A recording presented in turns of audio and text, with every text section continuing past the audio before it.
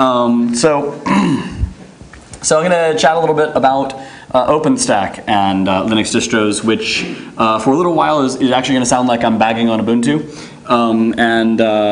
But since I just told you that I'm not being negative towards people, then that's going to be a wrong interpretation of the things I say. Anyway, for those of you who don't happen to know me or haven't spent a lot of time drinking with me or anything like that, I should have put my name on the slide. That would be interesting. I'm Monty. In case you have any background in MySQL, I'm not that Monty. I'm Monty, he's the other Monty, but this isn't a MySQL talk, so that's not nearly as funny. I was one of the people that was around when we founded OpenStack back in the early days and set up all of the original dev infrastructure that we use for that. I amazingly have been elected twice now to the OpenStack Foundation board, which is bizarre. Thank you. And also am on the OpenStack Technical Committee, which is one of the other governing bodies in OpenStack, the one that actually talks about source code and things like whether or not we should use eventlet or whatnot across the project. So that's me and our good friend Mark McLaughlin from Rackspace, or excuse me, from Red Hat, or the lovely people who have the distinction of being on both of those bodies, which basically just means I'm in meetings all the time, and I get nothing accomplished anymore. So this is all I have. Tech status emeritus is basically what's going on, and I work for HP. They are kind enough to fly me out here, even though I was not kind enough to put any HP logos on my slides anywhere. So it's probably really better for them that way. Which is where I get to the disclaimer. Anything that I'm talking about here, I'm not speaking as an emissary of HP. Probably the OpenStack people would like it if I said that I'm not speaking as an emissary of OpenStack. I'm probably not even speaking on behalf of myself. I'm sure that something bad's going to come out. But I would like to be clear about that, because I am going to say a couple snarky things, and I don't want anybody to think that. I don't want there to be the press thing that says HP thinks that Mark Shuttleworth is an idiot, because that isn't going to go anywhere. Also, that wasn't me saying that just then. Gosh, this is going great. Why is that blue right there? So this is the fun part. All of these slides are in, I'm just going to ramble because I just ate lunch. All these slides are in HTML5, by the way, with Slidey. So normally there isn't a big blue thing right there. I wouldn't know how to make that in HTML5 if I tried. Structure text. Anyway, so I might get to some of this if I stop babbling about HTML. I'd like to talk a little bit about the history of OpenStack's interactions with the Linux distros, and then some lessons that we've learned from that, and then in general I want to sort of open that up a little bit at the end to some rambling thoughts about upstreams in general and the point of view of being an upstream and how that affects the distro landscape, because it's an interesting one. This is the second project in a row that I've been on that's had some distro traction that I've been on the upstream side of the conversation with the Ubuntu guys, so it's been really interesting. Anyway, so wow, okay, I think what it is that I think, look at that. I got rid of the blue. You can read it now. This is how good I've gotten at computers, by the way, managing people. Like, this is what happens. Don't let it happen to you. So OpenStack, in case you haven't heard of it, is some cloud software. Josh McKenty gave a really great talk on that this morning in the OpenStack mini-conf. It's popular enough that it's got its own mini-conf, so that's, I think, a certain level that one can aspire to. It was started basically as a joint project between Rackspace and NASA a couple years ago. Possibly, is it 3 years ago now? That's scary. Where each of them were working on some cloud software by themselves, decided they wanted to do this more in the open. And there's a long story there that Josh can tell you about over beer sometime, because he was in the NASA side of it. But I decided that maybe working together would be a good thing. And I gotta say, as a note in general, for anybody wanting to start a large-scale open source project that you get a whole bunch of companies to participate in, getting NASA to be one of the people that you're working with is like the best way to do that ever. Because everybody thinks NASA is cool, and and nobody doesn't want to join that project, right? Like, so like, all of a sudden you get, Red Hat and Canonical jumping on board immediately and saying, yes, we'll play in your project, and oh wait, I hate you guys, but oh, never mind, NASA's cool. So I think that actually really helped us. We've got like hundreds of companies involved and growing every day. There's charts and graphs, and I don't know enough about HTML to add charts and graphs to my talks, so I just have bullet points. Which is maybe an indication that I shouldn't use HTML for talks, but anyway. So that's sort of where it started off. But a lot of that actually, the team inside of Rackspace was, I was at Rackspace, so I'm gonna claim that Rackspace was a little bit more of the driver and found a partner in NASA. I don't know if Josh from NASA would say the same thing. He might think of it as that they found Rackspace. No idea. But there was a set of us inside of Rackspace that were working on this, that were basically nothing but a combination of people who were current Ubuntu core members, used to work for Canonical, and a set of people who had up until real recently at that point in time been core developers on the Drizzle fork of MySQL. And so a lot of what goes on with OpenStack winds up being a sort of stepchild offspring of taking Drizzle and Ubuntu and squashing it together and adding folks from NASA. And that I bring that up because it's sort of important to why we made some of the choices that we made originally. So being that most of the people that involved in putting this together actually were ex-Canonical employees, and almost all of us had interactions with things like Ubuntu Developer Summit and things of that nature, we all thought Ubuntu was really cool. So we modeled OpenStack exactly after Ubuntu. It's basically Ubuntu without Mark, is what OpenStack is. It's what you have if you try and do the Ubuntu model and don't have a self-appointed benevolent dictator for any amount of time, because we kind of try and kill those people as soon as they try and self-appoint themselves. But anyway, so we picked up the 6-month cadence, the 6-month release cadence from Ubuntu, and we actually tied our releases to the Ubuntu release cadence. So we release 2 weeks before, 2 or 3 weeks before.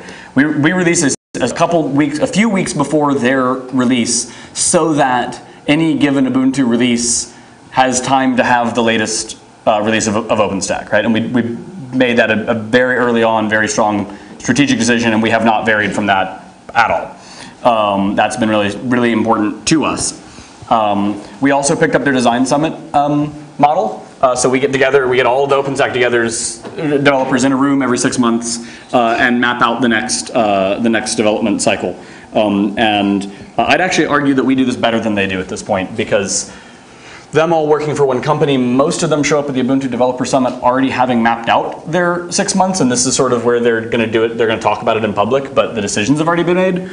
We all just like yelling at each other in OpenStack, so we get together and actually have the discussion there at the Design Summit and make decisions in the room, which is actually fun. And then we go out and drink massively. So if you like drinking, or if you like cloud software,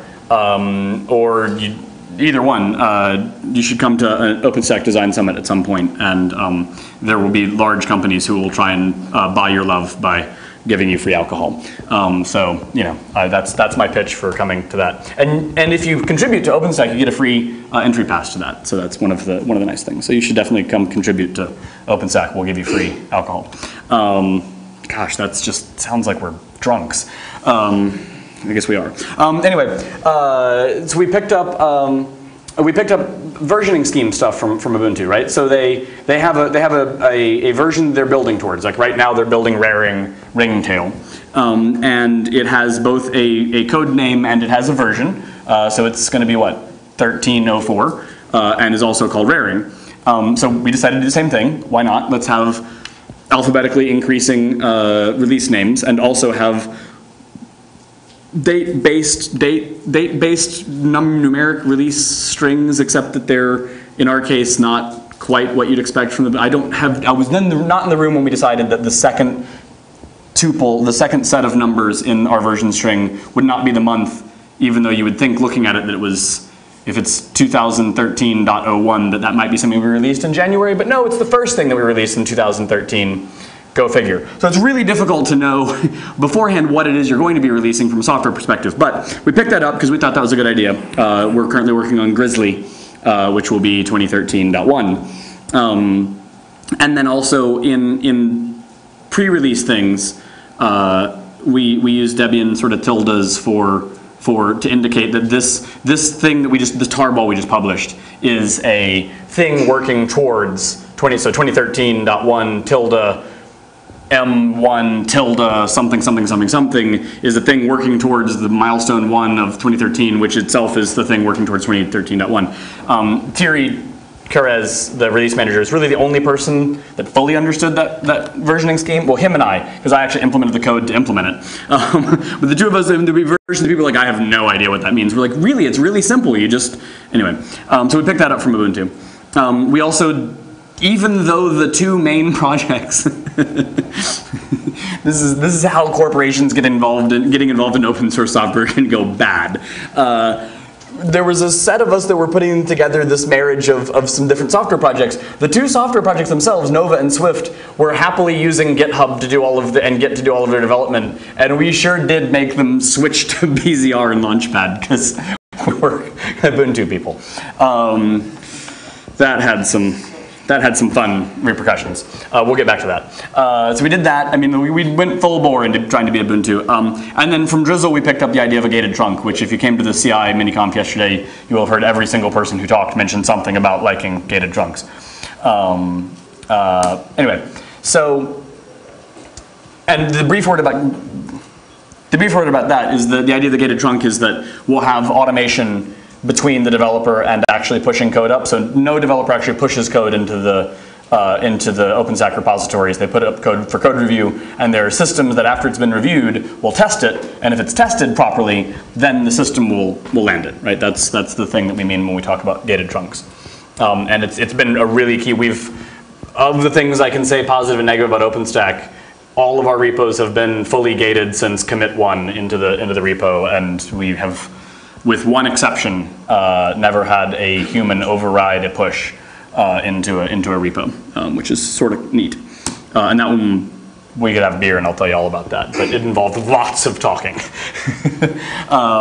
Anyway, so because we were so tied to Ubuntu, and because so many of us had the Ubuntu background, or just distro backgrounds in general, we made an early decision. I should have mentioned this slide. That we decided, I'll go back and edit the slide later. Also, we decided that we were going to target our development only at the latest Ubuntu release. Basically just said, you know what, we could support Fedora and Ubuntu and Debian and old Fedora and SUSE and Gen 2 and whatever, but that's hard. And nobody uses anything except Ubuntu anyway. We'll just focus on that. And then other people if they want, because that's sort of what we're doing right now, and we'll figure out the rest later. But for dev purposes, make sure that we always focus on that. Was a key thing. So because of that, we made the rule that anything that any of our software depended on had to be available in the distro, right? So we actually had a PPA and Launchpad that was an archive where we kept collections of depends that hadn't made it into the Ubuntu archive yet. And then on our build slaves where we're doing our testing, we actually install the software on those purely by doing apt-get build dep on the software project in question. So if we were working on Nova on a Nova build slave, it'd run apt-get build dep Nova, which would grab all of the build dependencies that were listed in the file. This had the because we're like, hey, we already listed these in the Debian packaging. Why would we list them anywhere else, right? Like that's duplication. Turns out that's I'll come back to that. It turns out that doesn't work very well as a process, but that was the idea, right? That we would make sure that whatever we were doing would be friendly to our fine friends at Ubuntu. So that we would be in good place to be, because at this point we were a project that existed for like a week, so we're like, we want people to use this, we should probably be in the distros, we should be friendly. And then we kept also PPAs for publishing the packages. So whenever a commit would land, we'd publish a package into the PPA so that you could actually follow. The theory was you should be able to just apt-get install Nova having added our PPA and follow trunk essentially if you wanted to. In practice, that didn't really work because we didn't have any testing of upgrades or installs, but that was the idea. Distros packages will make everything better. this approach had a couple of problems. One of them was that adding a new dependency for a developer, if they're like, oh, I need a new version of whatever, I want to add this new Python library that we're going to use in here, meant they actually had to go to the Debian packaging tree itself, and they had to add the build depend there, which is actually sort of erroneous because the thing that was packaging didn't actually depend on that version yet, because the patch that land in the tree that would add the need for that new dependency hadn't landed in the tree yet. But they had to add that into the packaging so that a package would be produced and be put in the PPA so that we could update the build dependencies using apt-get build-dep on the build slave, so that we could then test to see if their change that needed the new dependency would work. If that seems confusing, it is. And it didn't work for anybody. And so at the point where we had like 60, 70 developers running around, there were like 3 of us who knew how to actually update the dependencies of the project. And then we would often, like Soren was in Europe and I was, you know, passed out somewhere in the corner, and people would go, like they'd try and figure out how to do it, and we'd be like, oh, it's easy, you just edit the Debian control file, and they'd all just start sobbing. And they were happy. So that was sort of an issue. The other thing is that these are all Python projects. I should have mentioned that earlier. OpenStack is all written purely in Python. So Python already has a way of listing dependencies on other Python packages. And those were already actually in the tree because a lot of the developers were using Python virtual environments in their dev environment. So they kept a list of things they could use to just download things from PyPy and install them and work that way. So a lot of times we'd have a developer write a patch, add the depend to the requirements list inside of the Python tree, and they would wonder why the build wouldn't work. Because we were having new developers in all day long, and they weren't getting up to speed on Ubuntu culture. And so that was also a bit problematic. Also, I don't know if you guys have noticed this or not, but stable releases of distros don't change very often. Once, for instance, Precise is released, they don't really just put new software in it, because then it wouldn't be a stable release of a distro anymore.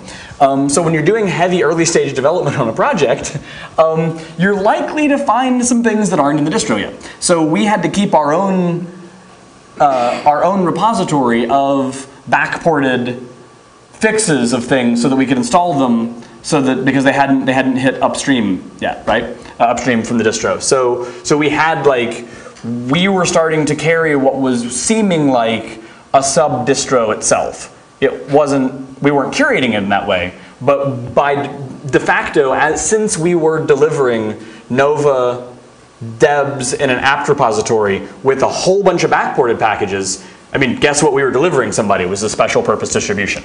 And that has some concerns, like security concerns and how do you deal with bugs and, you know, what's the person's update, and because you can tell somebody all day long, don't run your production off of this archive, and as soon as the archive exists, somebody is installing that thing in production. That's just how it works. So anyway, so these are all some pain points that we hit with that. However, as pain point as that was, we actually lasted that way for doing that for about a year. We had a couple of different OpenStack releases. We had a couple of different meetups around the thing, planning next things. It mostly worked, because even though it's a pain to add a new dependency, it turns out you don't actually add new dependencies to your software daily. It's one of those things that even if it sucks as a process, you can live with it. Over that period of time, Ubuntu also dropped Eucalyptus in their Ubuntu Cloud product for OpenStack. Woo! We won.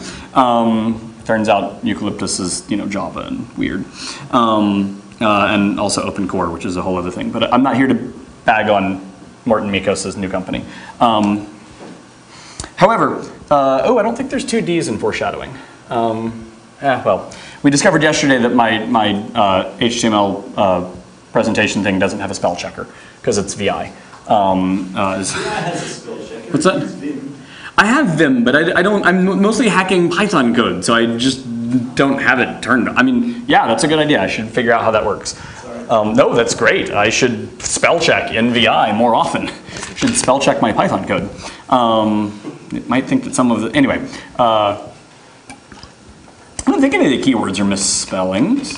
That should actually probably just do the right thing, shouldn't it? Maybe not for anyway. Presentation is a Python program. No, it's HTML. All right.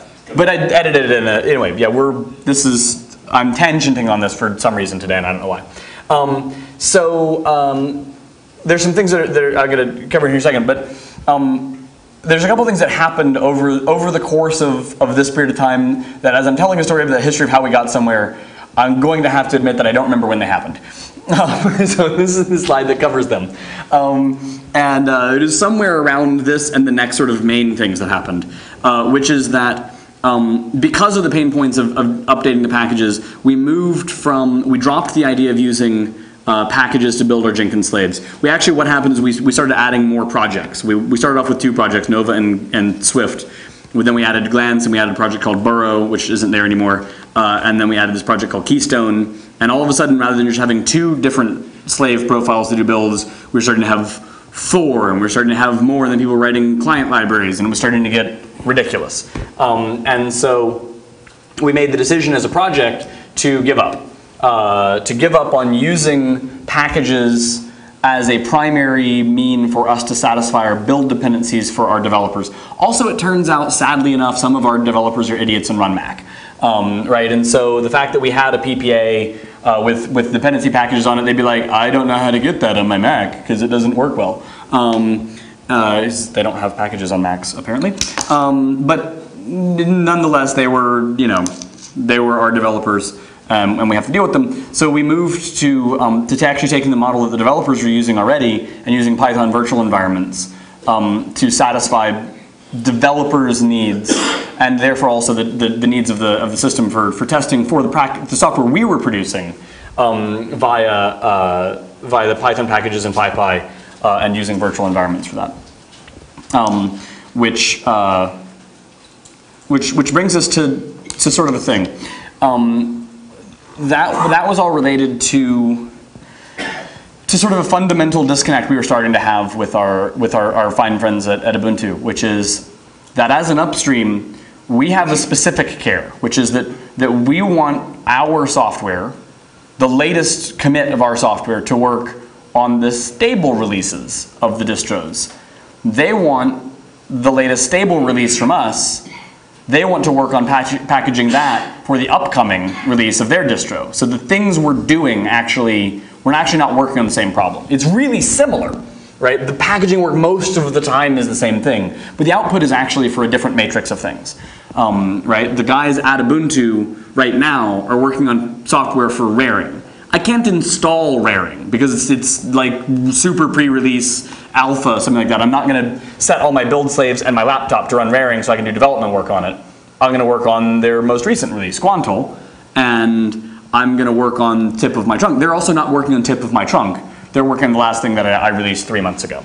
And so part of some of the issues that we started to have with Ubuntu was because of this disconnect. We'd be trying to edit packaging, the packaging trees. We're trying to keep we're trying to keep a packaging tree, right? We're trying to keep a single Nova packaging tree that they and we could collaborate on, right?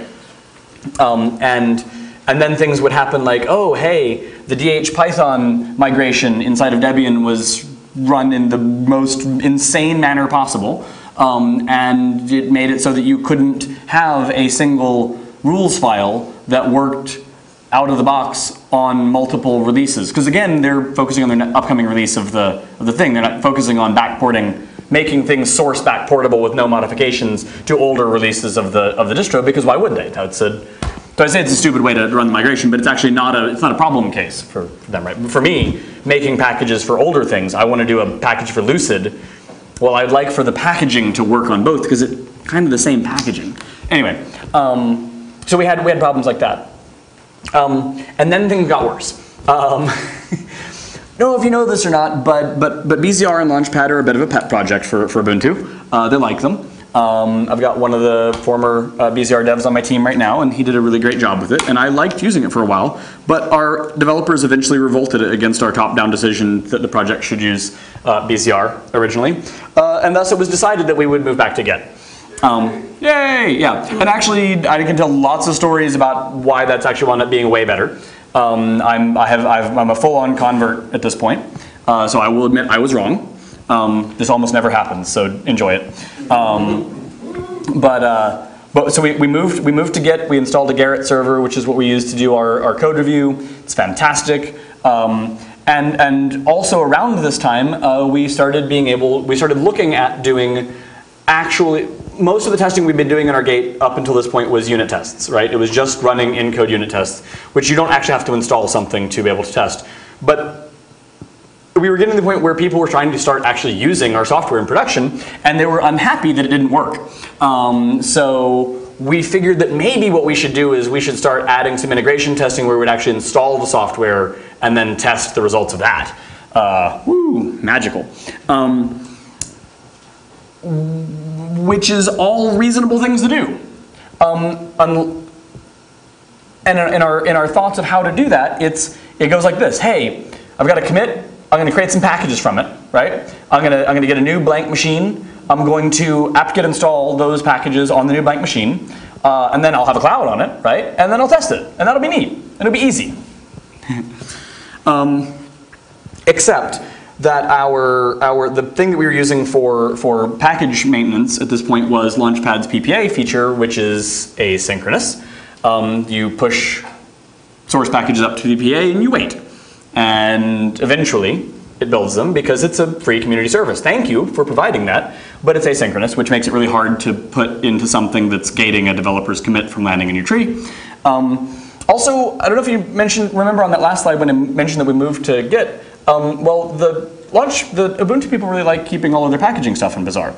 And so they wanted to keep their packaging branches in Bazaar, which meant that all of a sudden our developers had two different areas that they had to work in.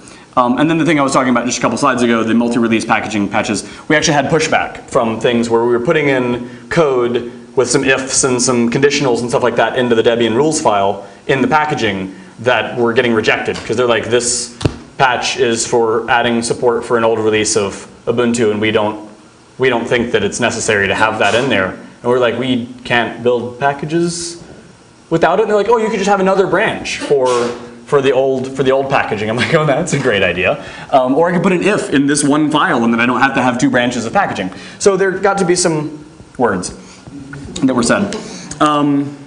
In any case, so then I wrote this really nice long email to the OpenStack dev mailing list where I suggested, hey, check it out. There's this thing called Git build package.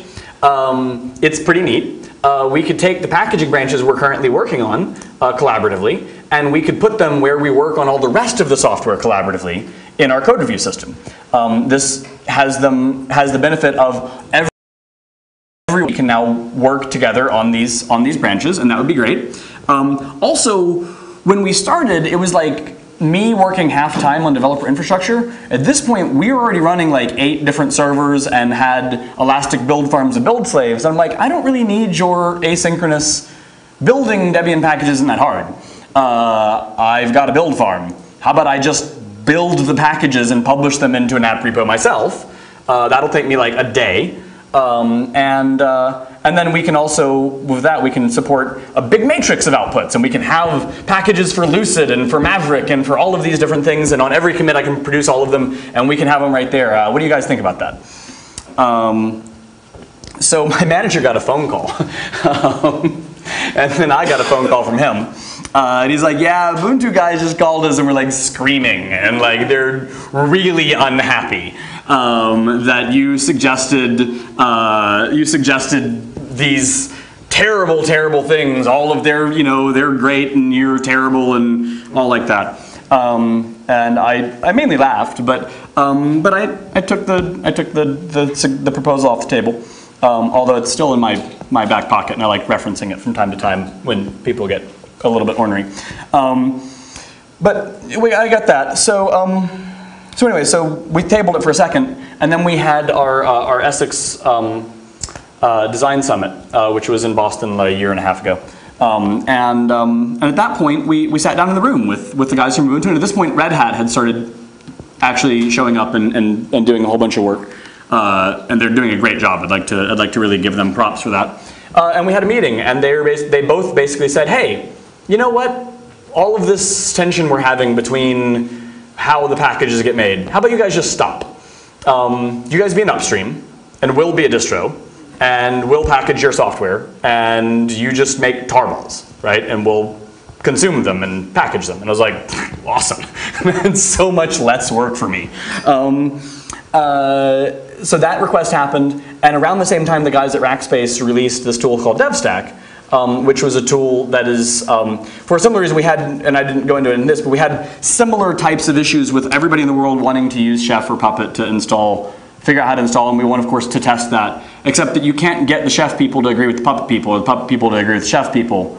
And you couldn't pick one, because if you picked one, then the other people would get really angry, which is sort of part of the distro problem, and probably a reason we should have, we were trying to avoid that by just supporting one. Anyway, none of that worked. But they released this thing which basically just punted on the entire idea of having a config management based install of OpenStack for testing, and it's just a shell script.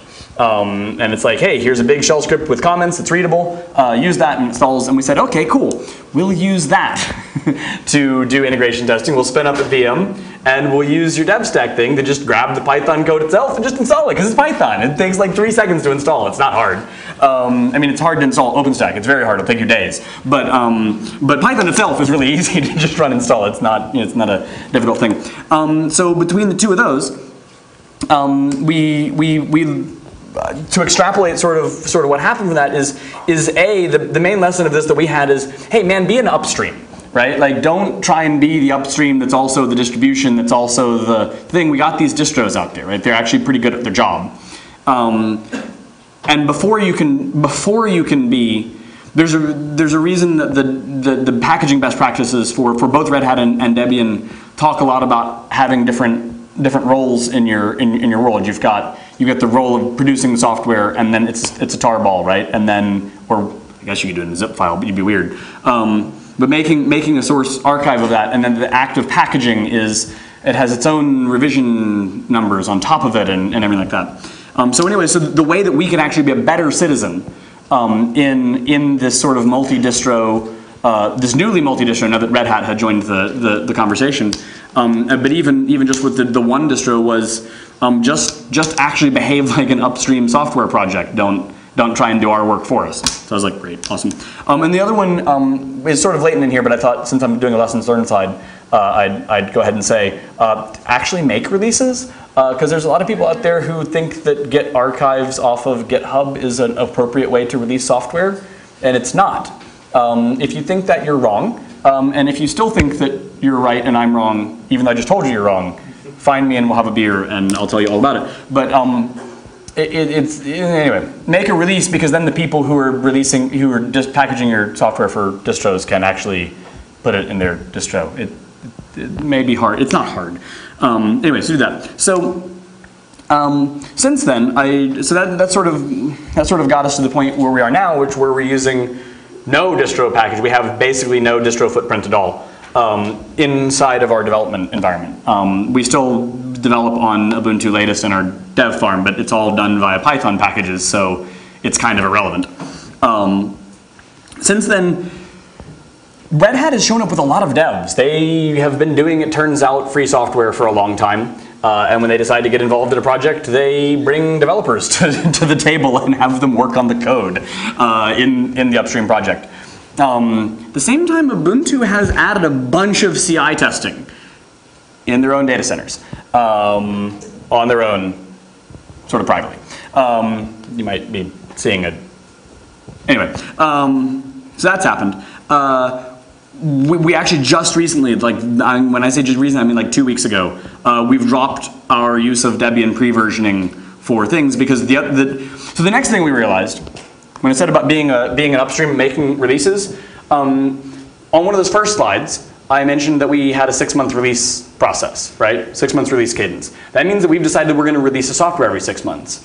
For convenience for testing, we were making installable Debian packages so that we could do the testing, which meant that we were effectively making a rolling release cycle that was releasing we were effectively releasing every commit to trunk, even though we weren't designed as a project to be a rolling released project. Once we stopped making packages, we kept making tarballs that were versioned so that somebody could make packages that were suitable for use as a rolling release. Except, like I said, that's not what our release model is. That's just a build artifact from the past, from when we were also trying to be a rolling distribution. So we got rid of it a couple weeks ago. We were like, hey, it turns out it's actually really hard to automatically generate tarballs that version themselves towards a release that you don't know what it is from the context of the repository. We solved it. I mean, there was a lot of infrastructure just to deal with like weird shadow Git branches with like metadata in them and stuff like that. It's like, and then like some of the other distros, I believe it was SUSE that came in and were like, we're trying to build packages and your thing keeps trying to access Git in part of its install. And we don't have access to that right now, and we don't know what to do. And we're like, that's okay. Sorry. You're right. That's entirely too complicated. Let's get rid of that. So we dropped that. So now we don't produce per commit tarballs that are named anything other than the name of the project and then the name of the branch. So we have a nova-master.tar.gz that gets overwritten every commit. If you want to pull the latest tarball, you can pull it. I'm clearly not indicating to you that it is a release of anything. It's a rolling tarball. If you think that it's anything other than rolling tarball, you're drastically mistaken. And it's clearly your fault in that case. Red Hat has come in and we've actually started adding direct rel testing support. And then another thing that I'd like to suggest before I go on to the next bout of rambling, which I might be running out of time, but is for those of you who know Lifeless, Robert Collins is here at the conference. He's giving a talk on Friday about a thing called OO, which is and some technology we've been working on called Disk Image Builder. I was just gonna say chat with him at some point. There's some interesting directions that we're trying to take the idea of how we deal with package dependencies in a world where we're Python. But I want to come back to the upstream viewpoint, right? And I talked about this just a little bit. But I think right now there's sort of a missing piece in the software delivery story, which is that it's taking care of the viewpoint that I was talking about earlier. Is that as an upstream, I care about delivering to you the latest version of my software, and I would like to deliver it on a stable platform. So I want you to run OpenStack tip on Ubuntu Precise, or on the latest stable release of Debian, or on the latest RHEL, right? And it turns out a lot of users running things in production want the same thing. On their MySQL server, they don't care what version of MySQL might have happened to have been in Ubuntu when Ubuntu was released. They want the Ubuntu there because they want security updates on everything that isn't MySQL that's on their system, like the dbus daemon that apparently is in server images now, because dbus is definitely something we need in servers. But so clearly somebody needs to manage those security updates. But for the task that thing is performing, if they're running a production MySQL service, they're probably going to be using a more recent MySQL than what's in the distro, right? That's the important thing. And this model, I think, is entirely, and it's something that you really notice as an upstream, is there's really no good way for you to deliver what you're trying, the thing that's important to you. I know the Cassandra guys had the same, like when Ubuntu was talking about packaging Cassandra, the Cassandra guy was like, no, don't even add us to the distro. Because all that's going to happen is you're going to have some 6-month-old version of Cassandra, and all of a sudden we're going to be getting questions on the mailing list about how to fix a bug in something that we haven't even paid attention to in 6 months. We don't want to support that. The Swift guys inside of Nova as well, they don't have old stable releases. They just do rolling up. They do new releases that are backwards compatible. They don't want to support code that they wrote 6 months ago because they've already fixed it. And it's a different model that I think we have a problem with there. So much so that Ubuntu agrees with me.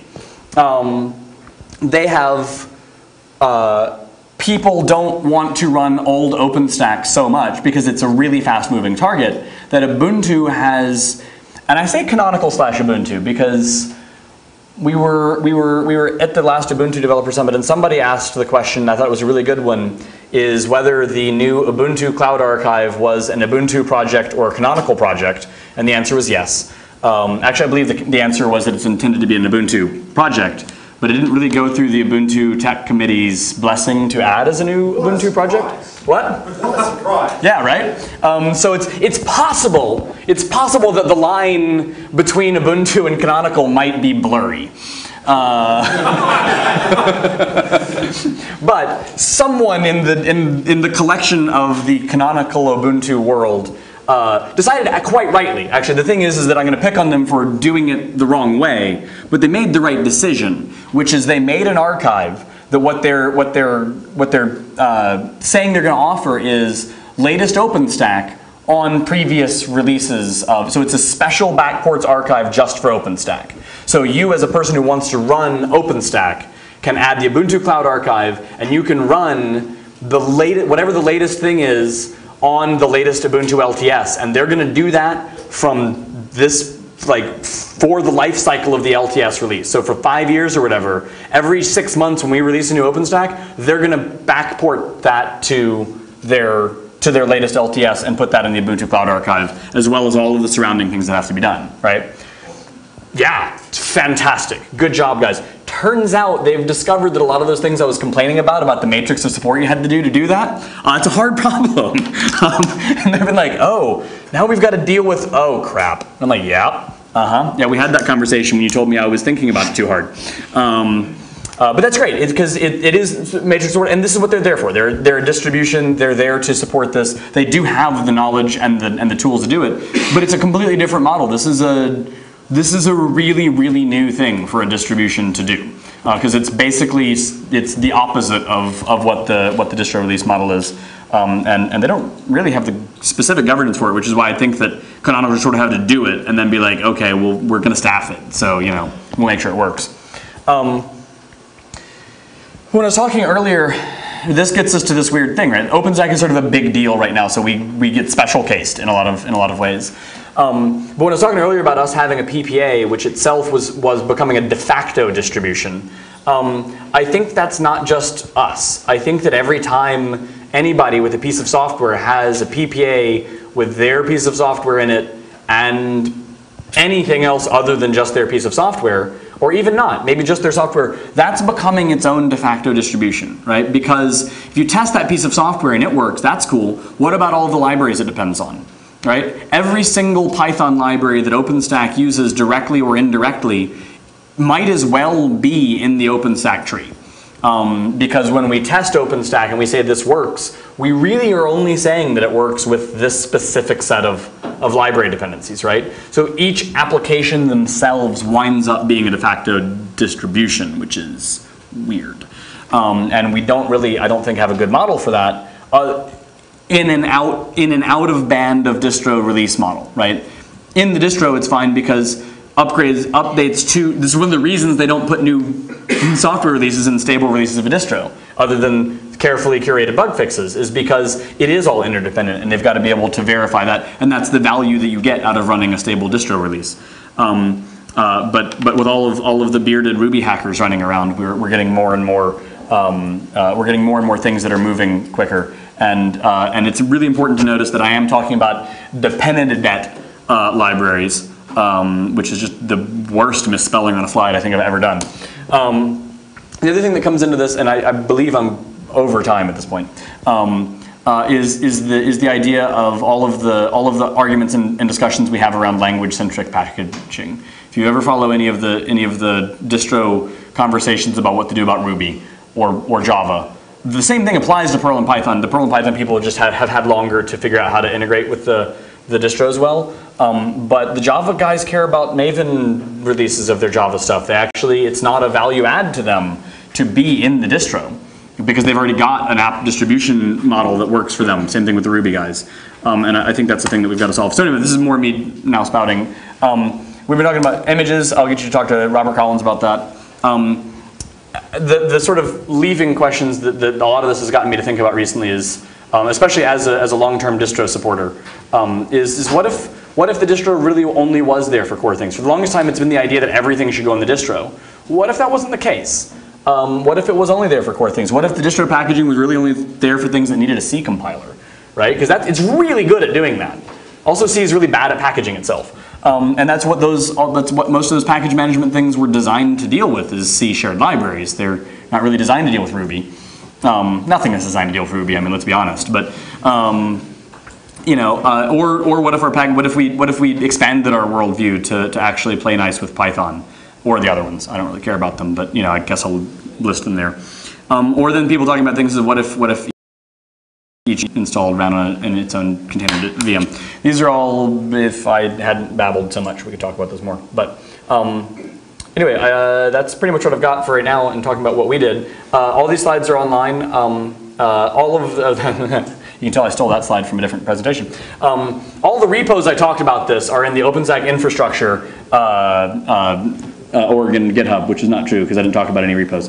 But the next line is true, which is that if you go to OpenStack CI, github.com/publications, all of these, this and all of the other slide decks that are talks that any of us in the OpenStack infrastructure team do are there, and you can fork them if you want to.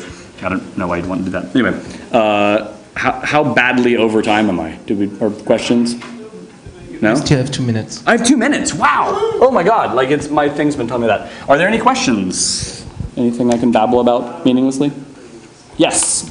I mean, you sort of alluded to this when you mentioned that they're getting on the bandwagon of backporting to stable releases. Mm-hmm. But one of the things that everybody who's doing in language and band packaging-ish is running into is that the distros aren't keeping up. I mean, the only language that is packaged is CPAN, as you pointed out.